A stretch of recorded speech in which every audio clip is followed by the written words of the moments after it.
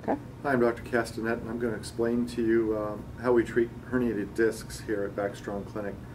Let me show you a model first. This is supposed to represent a normal spine. This is the back of the spine, this is the front. These are the discs in between. The discs are like shock absorbers between the vertebrae. The discs are made up of two components, a tough outer fibrous ring and then an inner gelatinous component. This outer fibrous ring tears over time as a result of physical demands, postures, accidents, injuries, and genetics plays a role in this process also.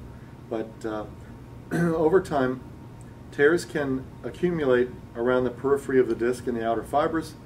That can permit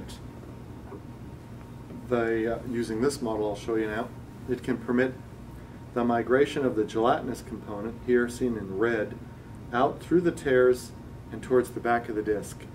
Unfortunately, what exists in the back of the disc behind the potential tear and herniation is nerve roots. The herniation is just an egress of the gelatinous component outside the disc, and there are nerve roots behind there. So if there were a nerve root right here, it would get pinched by the disc that's herniated out here, put pressure on the nerve root. Nerve roots are very sensitive to pressure. They become inflamed and they become painful.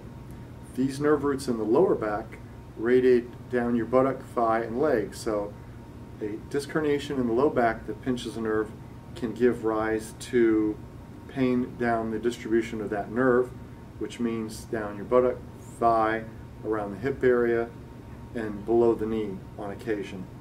Anywhere in that distribution you may experience pain, tingling, numbness, and weakness associated with the nerve root that's pinched.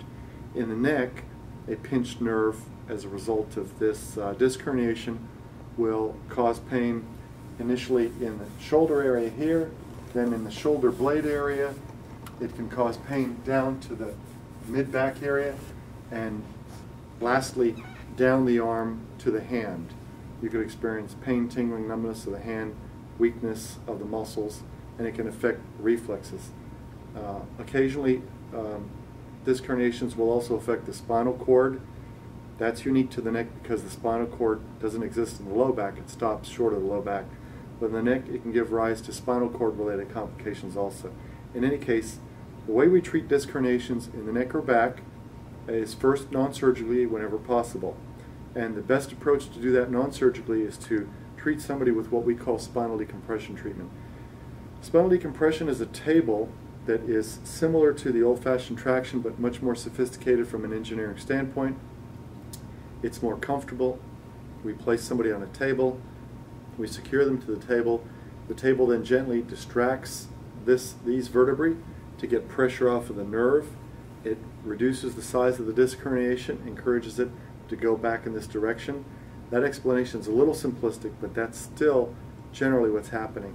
It improves the environment of the disc itself so that the disc can repair and so that cells within the disc can make the molecules responsible for repairing the disc. It also gets pressure off of the joints when we distract the vertebrae.